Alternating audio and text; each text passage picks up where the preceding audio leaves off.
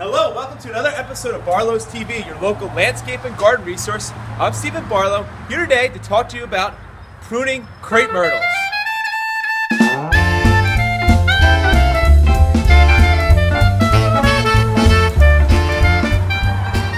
So I'm over here with my dad, Steve Barlow, to talk to you about pruning Crape Myrtles. What I have here is a single stem Crape Myrtle. It's got one trunk on the bottom, and now is the time of year you want to prune your Crape Myrtles. It's the middle of April, the weather is just right, the plant is just starting to leaf out, so it hasn't used up a lot of its energy, and it hasn't formed any flower buds yet, and now's the time you want to prune a Crape Myrtle.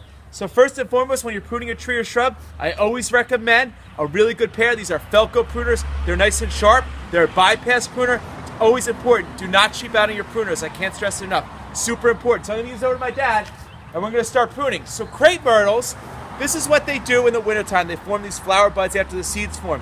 I like to leave these on all winter long. It's better for the tree than to prune it in the fall because you get winter dieback and you could kill the tree. So now's when you want to prune it. But these seed pods, they've popped open. The birds have eaten the seeds all winter, so you've given the birds some food source, and now we're ready to take those off. So my dad's going to start by pruning them back. Now, Crape Myrtles grow anywhere from 18 to 24, 36 inches a year. So they put on a ton of growth each year, so you can really cut them back. So what he's going to start doing is pruning them way back, and this is all growth that was on last year. What you'd want to do when you prune any tree or shrub is you want to remove overgrown wood, dead or diseased wood, and crossing branches. So he's going through and he's pruning them all back and tipping them back. And he's also, Dad, if you want me to get this one right here, this is a new one that was grown last year. We're just going to go through and cut that off because we don't want that new shoot there. Now I want to show you guys something over here on this Crape. We had some winter damage.